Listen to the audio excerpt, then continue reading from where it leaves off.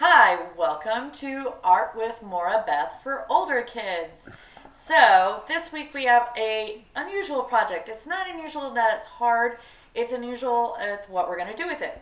So I'm going to teach you guys a simple way to make a friendship bracelet. So friendship bracelets can be made for boys or girls, it doesn't matter. They can be made with string or yarn or just plain twine. Whatever you have available will work with this project. So let's get started. What do I want you to do with the friendship bracelet? I forgot. The friendship bracelet, I want you to mail it to one of your friends. So we've all been in confinement for quite some time, and we all miss our friends. So what I want you to do with your bracelet is not just take a picture of it, which would be cool if you could post a picture of it, but I want you to stick it in an envelope and mail it to a friend. Someone that you might think is lonely, someone that you might think might need a pick-me-up, someone who might have a birthday coming up, something like that. So it's an extra stamp on the envelope, so 2 stamps instead of 1, but it'll fit inside an envelope with a little note from you. Mail it to a friend, make them happy, make someone smile. That's your job, okay?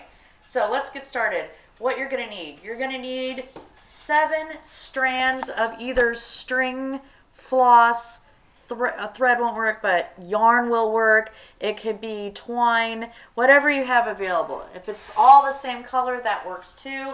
If it's all different colors, that works.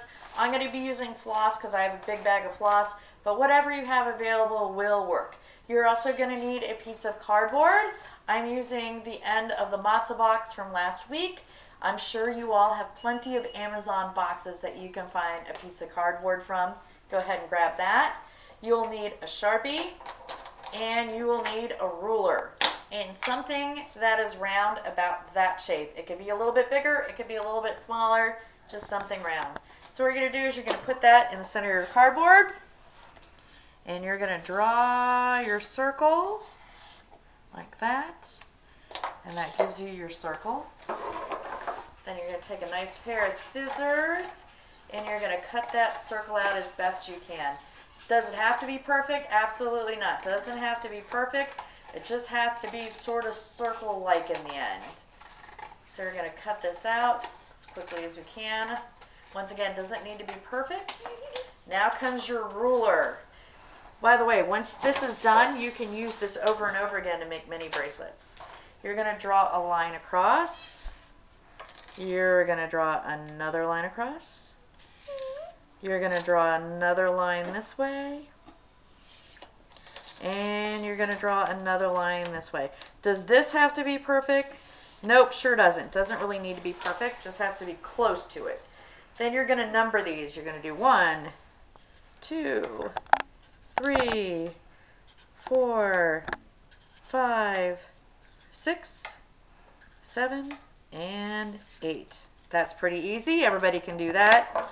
Then you're going to take your scissors and you're going to cut about a ½ inch in on each line. Just like that. There we go. Almost done. Once again, don't need to measure. If some are longer, some are shorter, that's life, and it will all be fine. Alright, we are all cut out.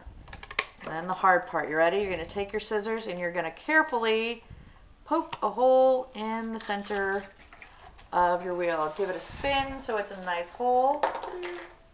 Alright, now you're going to take your string, your floss, your yarn, your twine, whatever you have, and you're going to need 7 strands, not 8. 7 strands. You want them to be about 2 feet long. So about 2 feet long, 7 strands. They can all be one color, they can be 2 different colors, they can all be different colors, they can all be the same color, it doesn't really matter. But you want them all to be about 2 feet long. And then you're going to take one end and put a knot in it. And then you're going to do it again. You're just going to put a knot in it. If you have problems with knots, which apparently I do today, there we go. You want it to have a pretty good size knot. And we'll do one more time. Why not? This part doesn't have to be pretty, it just has to hold. Alright, so then you're going to stick your knotted end through your circle. Okay, my circle isn't big enough. If you need to cut your circle a little bigger, you can. Not a big deal. However you want to do it, as long as you can get it through. There we go, perfect. Pull it through so that the knot is on the bottom and your threads are on top. Now, you're going to take your threads one at a time. You're going to take each strand and you are going to put each strand into one of your cut little slits on each side. Okay? Until you've got them all divided up. It really doesn't matter. There is no specific order to it.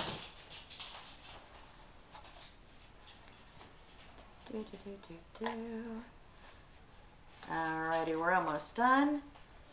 So eventually it's going to look two, and you're going to look like that. So that's your end. So your knot's on the bottom. It just kind of looks like a jellyfish. Got it? Alright. So I've left slot number 1 open, right? So you're going to go slot 1, 2, 3. You're going to pick up that one, and you're going to put it in the empty one. And then you're going to go like that. So now your empty one's there. You're going to go 3 strands. 1, 2, 3. You're going to pick it up, and you're going to go there. And then you're going to spin till you get the empty one in front of you. Go 1, 2, 3. Pick it up.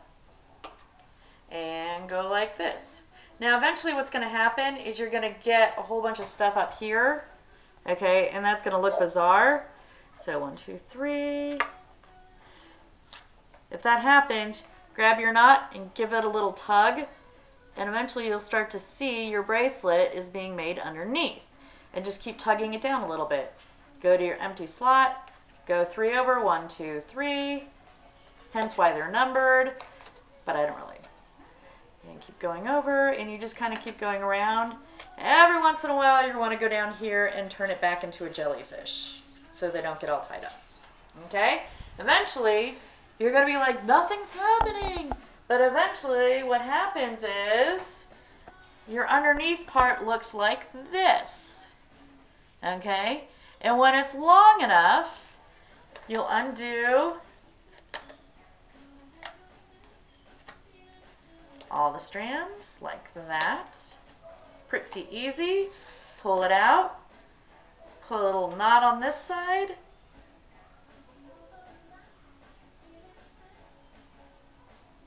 Like that.